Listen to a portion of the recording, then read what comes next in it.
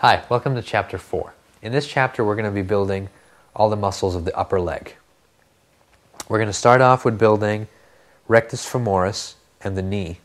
Then we're going to build vastus medialis, vastus lateralis, sartorius muscle, tensor fascia lata on the side here, the iliotibial tract. Then we're going to go on to the back side where we're going to cover the hamstring muscles of semimembranosus and semitendinosus on the inside side, and then biceps femoris on the outside side. Let's go on to that now. Alright, let's zoom into the upper leg. I'm going to select the points right here in the center. Pull these down a little bit. I want to make room to line things up so I can do a few more edge loop splits. Select 1, 2, 3, 4, 5 edges there, and edge loop split all the way down the legs. I just wanted to basically create more geometry here so I can get the basic shape of the leg before I start extruding out major muscle masses. Pull these points up and in and up right here and forward. Let's go into the front and side views real quickly. I wanted to compare the geometry with the image planes in the background. I also noticed that I want to add about 2 more edge loops through the knee area. So I'm going to zoom in here, space out the edges I already have there, a little bit down, a little bit up, so I can, right in the center part, I can add 2 more edge loops. The reason for this is I want to be able to manipulate the geometry if I ever want to animate this later on. So the extra edges right there will allow me to do that. Now I'm just going to grab the overall mass and move it up to line it up to the image planes a little better. And this row of polygons right at the top, move that up a little.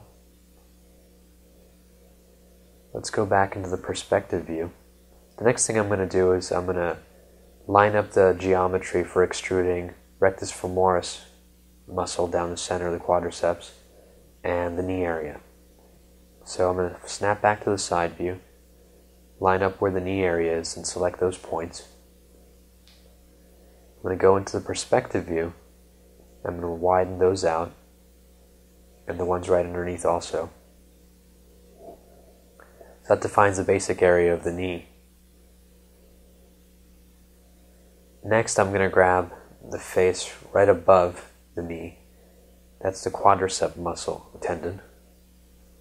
Scale that together. Now I'm going to move around the points right around either side of that so I can leave geometry areas for where I'm going to extrude out the vastus medialis and vastus lateralis. I'm just going to shape the area on the lower leg a little bit before I move on. We're going to get to the lower leg a little later. I just want the basic form there before I go up to the upper leg. Next we're going to move this down, do 1 more edge loop through the center here. That's going to be necessary for our extruding. Okay. Let me select 1, 2, 3, 4, 5, 6, 7, 8, 9, 10 faces here. And now I'm going to extrude those out and scale them in a little bit. Right here on the quadricep tendon. The knee area I'm going to push out to the sides a little bit, defining the knee a little prominently.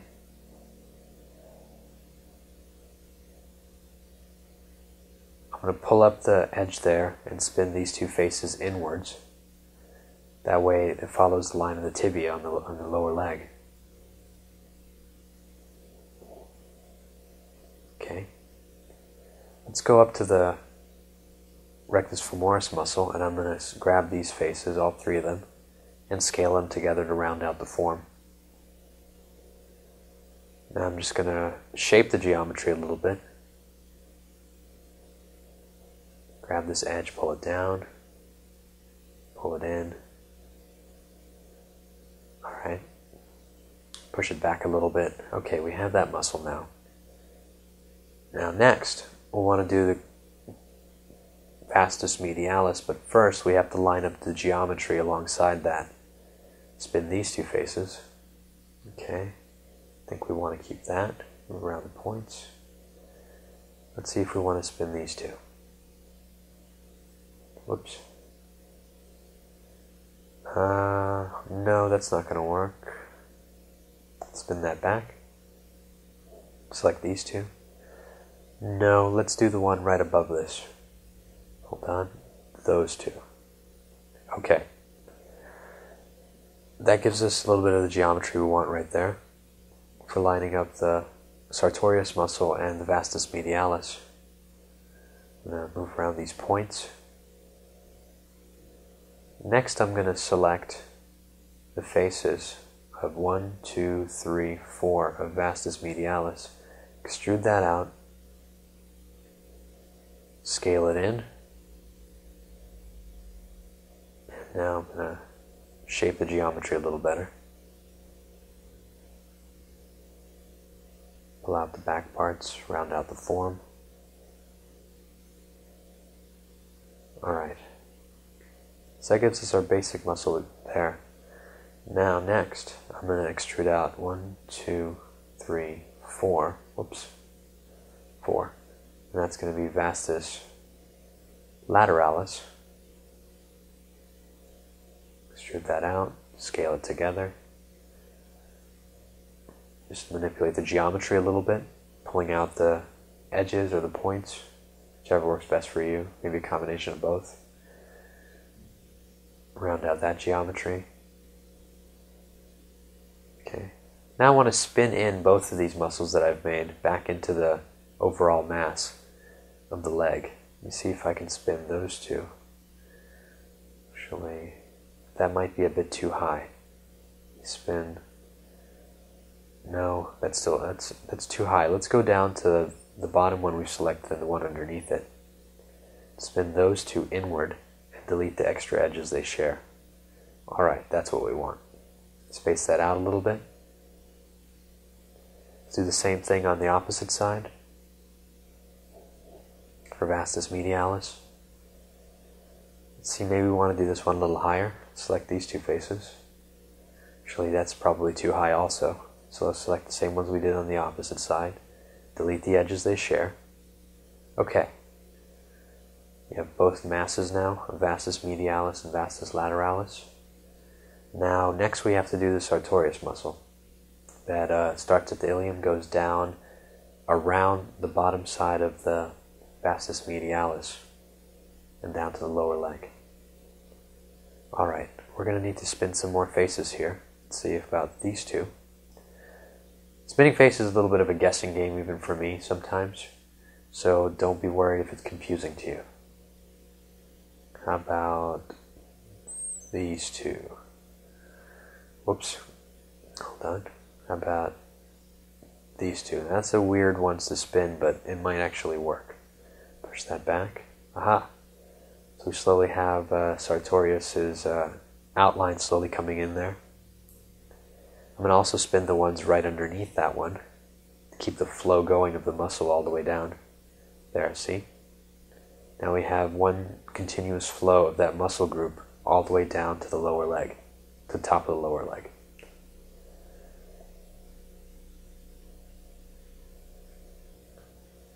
Let's go up now. Actually, let's go to the bottom here, start extruding these faces. Starting right at the knee, 1. Just can't select that one. 1, 2, 3, 4, 5, 6, 7. Wait a second. I think we've got to establish the top part of the sartorius muscle where that's going to be before we start extruding this geometry. That spin face isn't going to work. Maybe these two. I think that's going to work. Let's pull up this edge. It looks a little weird. The geometry looks stretched, but I think it'll work for us. So now it's 1, 2, 3, 4, 5, 6, 7, 8, 9. Extrude that out, all 9 of those. Pull it out a little forward. Now select the edges and round out the form. Alright, so now we have sartorius muscle coming down and around the vastus medialis. Next muscle we're going to create is going to be tensor fascia lata, which goes alongside and on top of vastus lateralis.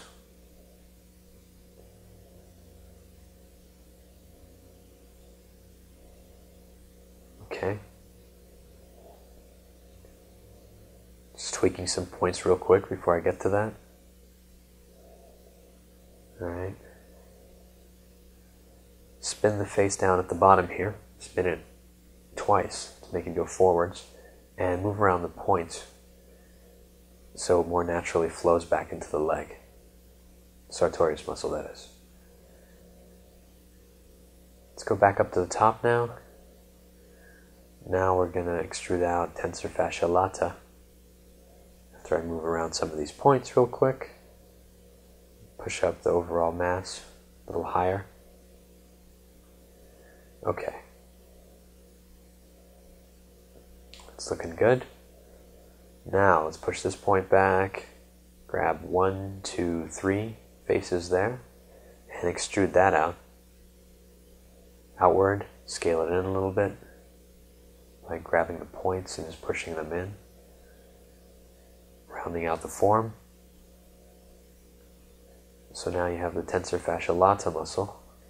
We're going to have to spin the bottom faces to blend it back into the mesh.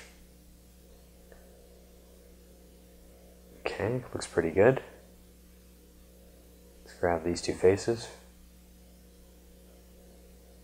And spin. Alright. Grab the edge, pull it down. Push this point in, push that point forward. Just a little bit of sculpting. Remember to always refer to your reference, either the image planes or the maquette if you have it. Now let's grab these two faces on the glute, side of the glutes, spin that. One more time. There we go. Now delete that edge, and that lines up a little better. Push this point down. Okay, now let's go to the back part of the leg, upper leg, your hamstrings. Select all these faces right here. Extrude those out. That's going to become your semimembranosus and semitendinosus muscles. And grab the edges right along inside and push them in. Okay. Now pull the edges outward a little. And just manipulate the geometry a little bit real quick. Line things up a little better. I'm going to zoom in here to that area where I just extruded the top part out and select these two faces and spin them backwards. Okay, now grab along the inside of the leg, the edges, and push them back and space them out more evenly. Same down there, that point. Alright, that's looking a little better. Maybe bring them in a little right there. Push these point out. Okay, let's go back down after this right here to the lower part of the leg here. That looks good. And round out the forms a little down here. Select these two faces, spin them inward and forward, because the muscle mass kind of comes down straight and alongside the leg of semimembranosus and semitendinosus. Okay, round out that form, move around the points. I know I make the point tweaking look easy, but it takes a lot of time. This took a lot of time to do. It just doesn't look like it. Alright, I'm going to push all these points in. Okay, grab these points, pull them in. Alright. The next muscle mass we're going to extrude out is going to be parallel to the semimembranosus and semitendinosus, and that's biceps femoris. Runs along the outside side of the leg, 1, 2, 3, 4, 5, 6, 7, and extrude that out. We're going to do the same thing we did with the inside side to this. Grab the edges right along the side of it and pull those in. It'll help us round out the forms there. Grab the points here, pull them in.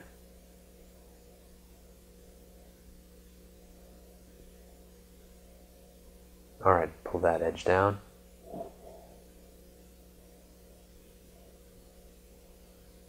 Just tweaking some of the points as we go.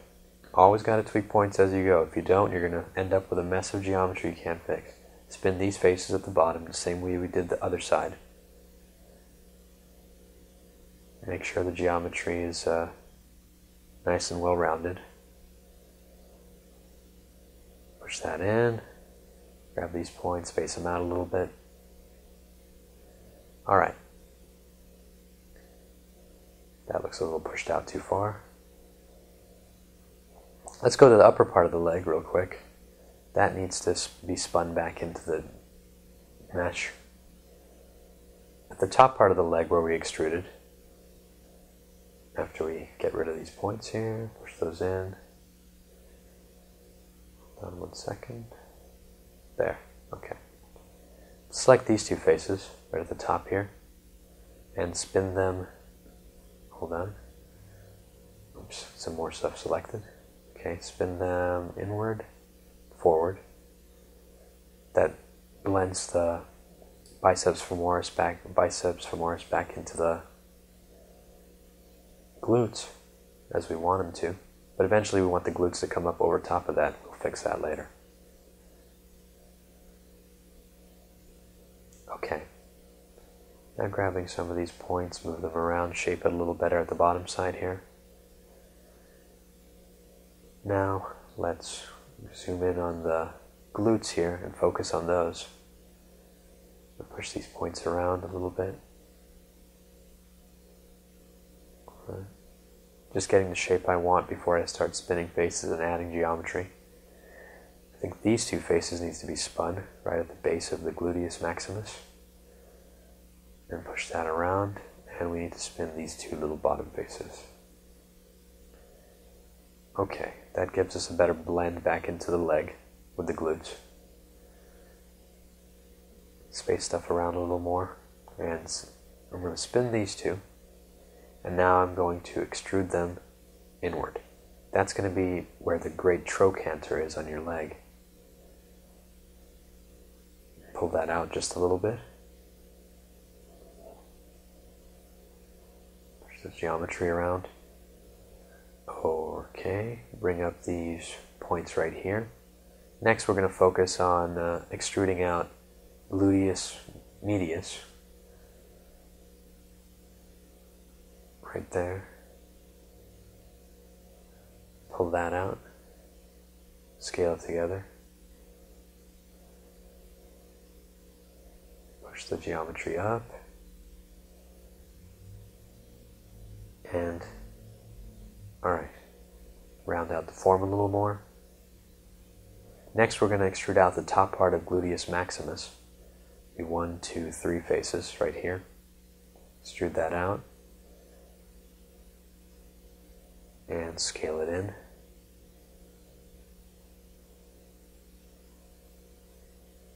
Okay, grab the edges, round out the shapes a little. Okay. After this, we're going to extrude out the bottom part of gluteus maximus, which will also have the iliotibial tract extruding at the same time. But before we do that, I want to line up the geometry so the iliotibial tract just flows back into the bottom part of gluteus maximus. So spin those two faces. Move this around.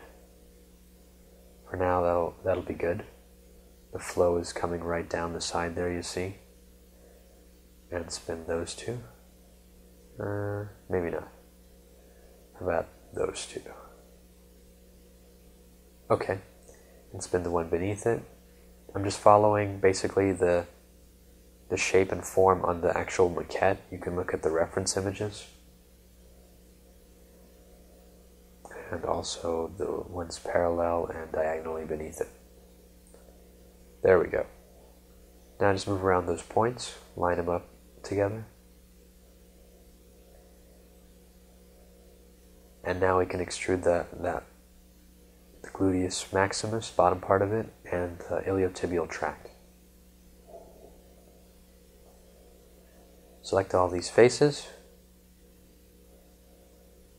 all the way down to around the knee area. Let me pull this up. Those three underneath it also. Oops. 1, 2, 3. Oops. Can't get that last one. Come on. There we go. And 1, 2, 3, 4 underneath. So we've got all our geometry selected. Let's extrude that. Pull it out just a little bit. Deselect all the ones in the iliotibial tract along the side of the leg. And pull out the ones on the gluteus maximus lower part. And scale those together. Okay. And now just round out the forms by grabbing points and shaping it. Right. It looks like a mess of geometry, but it'll look good when we're done. Spin that right there alongside of the tensor fascia lata. I'm going to want to spin the two faces on the outside side of the outside and back side of the iliotibial tract. I don't like things coming to a point along an extrude. So why don't we do that after we move around some of these points. Okay, zoom in there and just fix the flow right here. Spin those. Delete that extra edge in between. Whoops. Yeah, much better. Let's move around these points, round out the shape of the bottom of the glutes. And now let's fix that. Grab these two faces, spin them, push around the points, lining them up more evenly. Do the same thing to the one diagonally beneath it. Spin it, move around the points, and I think there's two more left diagonally beneath it, right there. Alright, there we go. Got that part done. And we still need to do the spinning the faces down at the bottom of the leg. Let's fix that next. Okay, spin those two faces and delete the extra edges there that are there. Okay, and the one right in front of it and a little lower. Those two. Zoom in, spin those, and delete the extra edges they share. Okay, just move around the points a little, and we've got the upper leg done there. Take a look here. Let me zoom in here to the sacrum. I want to spin these two faces inward. Alright. Okay, move around some points, shape this a little better to match the reference in the maquette. Alright, there we have the upper leg.